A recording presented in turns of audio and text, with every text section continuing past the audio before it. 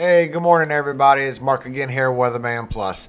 I don't know if y'all tried clicking on the first video, but I have stopped it. Something's wrong with the sound. I had to fix it. I hope this is way better. God bless you all this morning. I hope y'all have a great day today. I know y'all dealing with this hurricane coming on, but I know you stay in positive moods. You get positive results, guys. It has been strengthening overnight while we were sleeping. Everybody, well, most of everybody has expected this.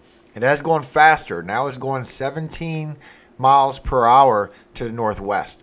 It is sustained winds of 85 miles per hour, and it is 982 millibars. Here's what she looks like right now. If you look at Zeta, you can see that it does have an I formation. It is not as good as it was a while ago, but it is still there.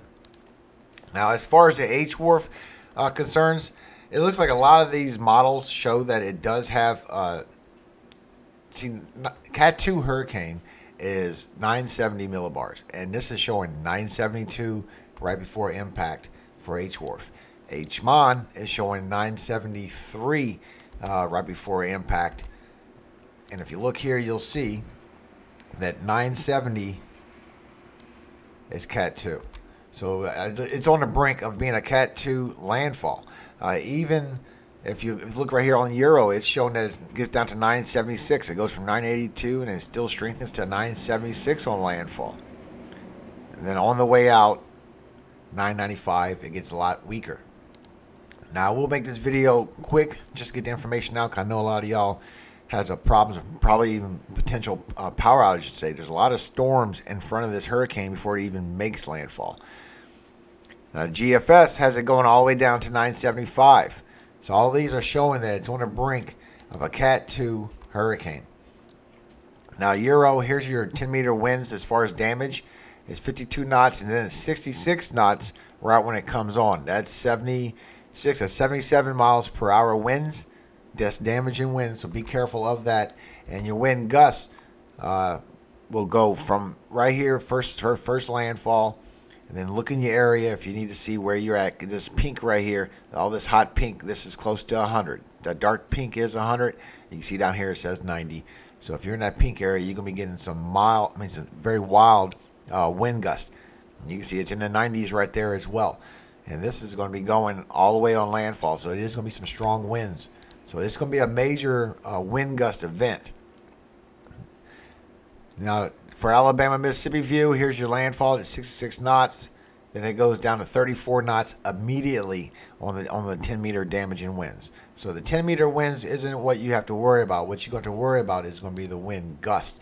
Now, also, here's your shot for the wind gust. So you can see as it comes on land for Alabama, Mississippi, you can see the darkness, the 90s down there. So be careful of all that.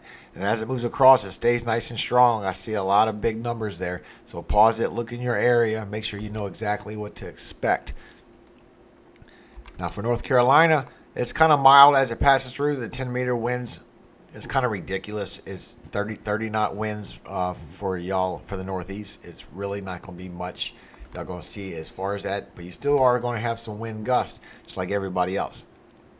Here's your wind gusts from the Euro, and if you look right here, like in the dark brown, it's 80 miles per hour, and you can see the legend on the top right, so you can see exactly for your area of what you possibly going to get. And on the way out, it's still pushing 50 miles per hour wind gusts. So everybody needs to be aware of what's going on with this. Now, if you look on WSV3, you can see that this red area right here, this is your tornado probability area. This is a big area right here. It's going to be like a 3 out of 10. And then the yellow area here is tornado probabilities, and this is like a 2 out of 10. So I want you to be aware of that. So what I'm going to do is I'm going to play this loop so you can see what it is. This is HRR. It is predicted to be a Cat 2 hurricane. It has let's see what it has it going down to.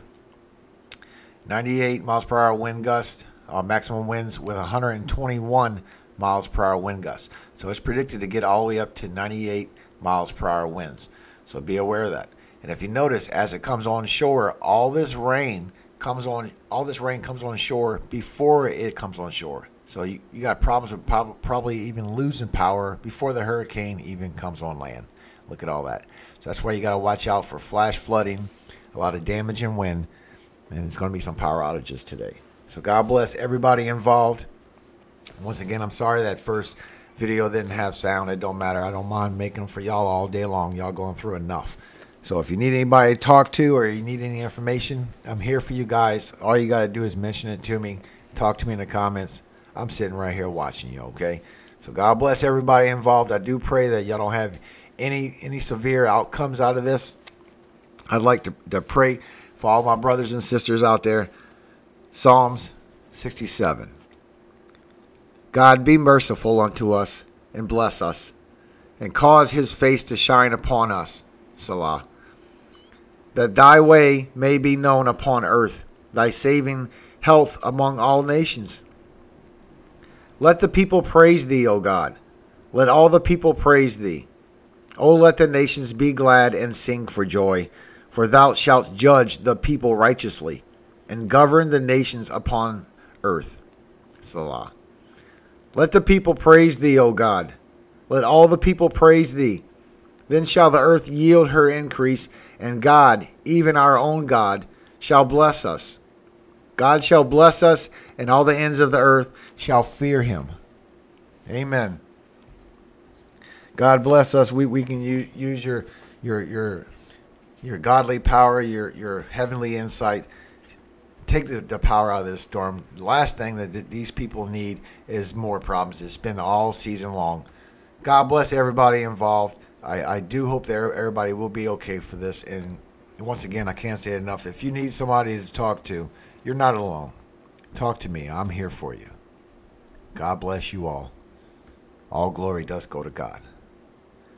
Amen.